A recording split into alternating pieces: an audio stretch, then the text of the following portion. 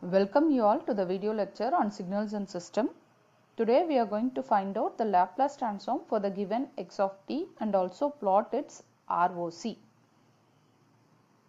So the Laplace transform formula is Laplace of x of t is given by minus infinity to infinity x of t e power minus st dt. So this is the Laplace transform formula. So here the given x of t is e power minus 5t and u of t minus 1.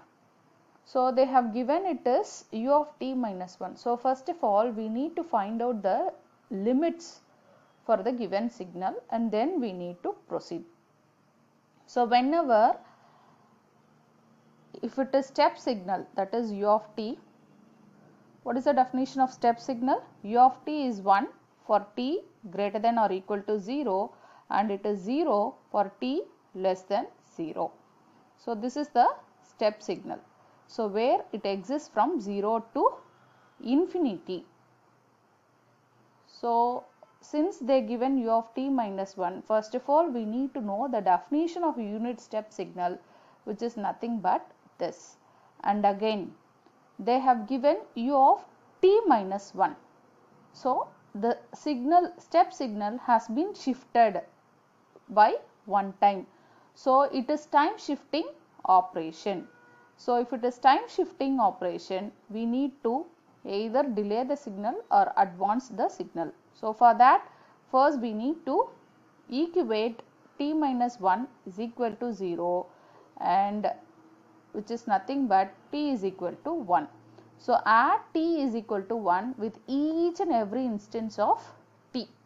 So anyway t value ranges from 0 to infinity. So 0 plus 1 is nothing but 1. Infinity plus 1 is nothing but infinity. So this signal u of t, which is ranging from 0 to infinity, has been shifted now to 1 to infinity. So the signal now it becomes like this. So only the time changes, amplitude remains same. So here for 0 to infinity the value is 1. Now it has been shifted from 1 to infinity, but the amplitude again it is 1. So this signal is nothing but u of t minus 1. So the general signal, we assume that it exists from minus infinity to infinity, but here since they have given u of t minus 1, u of t minus 1 ranges only from 1 to infinity. So now we need to change this integration as 1 to infinity because this signal exists at 1 to infinity. So anyway x of t is multiplication of exponential signal and step signal. So if one signal exists from 1 to infinity, when you multiply with another signal which exists for all the range, anyway the output also exists only from 1 to infinity. So only we are changing the range from minus infinity to infinity as 1 to infinity. Since it is multiplication operation, both the signal after the multiplication will exist only for the range 1 to infinity. So again e power minus 5t remains same, and what is the value of u of t minus 1? U of t minus 1, the amplitude is 1. So this value becomes 1 and it exists from 1 to infinity, that's all. And then so for x of t we have substituted as e power minus 5t into 1. So now easily we can write that this equation as e power minus 5t into 1, but this exists only for 1 to infinity. So that value only we have given here. So x of t is over, and in the formula itself we have e power minus st. So which is again in the multiplication. Okay. Now we need to multiply these two terms before applying the integration. So e power minus 5t into e power minus st. So e power minus t is common. Here it is 5, here it is s. Second term we have s, first term we have 5. 1 to infinity, integration of 1 to infinity remains same. So now we can apply the integration formula. So e power minus t s plus 5 divided by, what is t's coefficient? Minus s plus 5. Okay, so 5 plus s we can write as s plus 5 or 5 plus s also. And what are all the limits? Limits, it is from 1 to infinity. So we are applying the integration formula. What is the integration of e power at? E power at by a. What is integration of e power minus at? E power minus at by minus a. So using that formula, the integration of this is nothing but integration, this term will come in the numerator, divide by t's coefficient. What are all the t's coefficient? Minus into s plus 5. And this value exists from 1 to infinity. Now we need to apply upper limit and lower limit. So in both the terms, anyway this term is constant, either you can take outside or you can apply directly also. So first let us apply the upper limit. Wherever you have t, you have to replace it by infinity. So e power minus infinity into s plus 5 divide by this term minus of s plus 5. And then again, while applying the lower limit, we need to introduce one more minus term. So minus into minus will become plus, and then wherever we have t, replace it by 1. So e power minus 1, you can leave that. So s plus 5, 1 into any term is that particular term. So s plus 5 divide by s plus 5. So why we are getting plus here? Because while applying the lower limit, we need to introduce one more minus. So minus into minus will become plus. Wherever you have t, just replace it by 1. So anyway, we know that e power minus infinity is 0. So e power minus infinity is 0. Anyway, infinity into any value is nothing but infinity. So this whole term becomes 0. So only we will get this term. So I can easily write. So whatever we have, Laplace transform of x of t, we can write that as x of s. Okay. So x of s, here it is nothing but e power minus s plus 5 divided by s plus 5. So this is my final answer.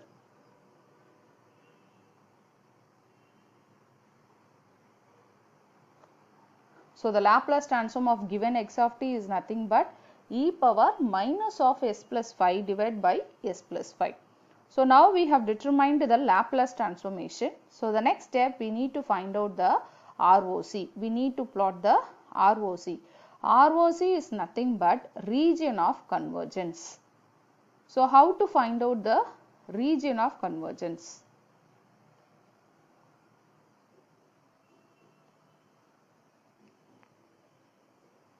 So for the region of convergence, we have condition in Laplace transform. So the ROC, region of convergence, is nothing but the value of sigma or the value of s for which the Laplace transform converges. So that is nothing but ROC condition, which is given by minus infinity to infinity modulus of x of t e power minus sigma t dt lesser than infinity. So either we can use sigma here or s here. Okay. So for the problems we can use sigma itself. Okay. Why? Because s is equal to sigma plus j omega. Since it is modulus, we can take only the sigma part. So the ROC condition is nothing but either we can take the value of s, or the value of sigma for which the Laplace transform converges. It is nothing but ROC, region of convergence. So how we have to plot the ROC? So we need to substitute x of t value here and see for which value the sigma converges. So what is x of t? X of t is nothing but e power minus 5t, right? E power minus 5t into 1. So e power minus 5t. Okay. and that value exists for only for what? 1 to infinity, right? So you can change minus infinity to infinity as 1 to infinity, as what we have done previously. So x of t is nothing but e power minus 5t, and this term we have tried as it is, e power minus sigma t, okay, and then dt. This value should be lesser than infinity. So when this value will become lesser than infinity, that value only we need to find out. So 1 to infinity e power, again let me take minus t outside, so it becomes 5 plus sigma, okay. It should be lesser than infinity. So we need to find out the value of sigma for which this whole integration becomes lesser than infinity, okay. So again, whenever we have infinity substituted here, okay, what happens? E power minus infinity, it becomes 0, so the whole terms becomes 0, okay. So it is lesser than infinity, no problem.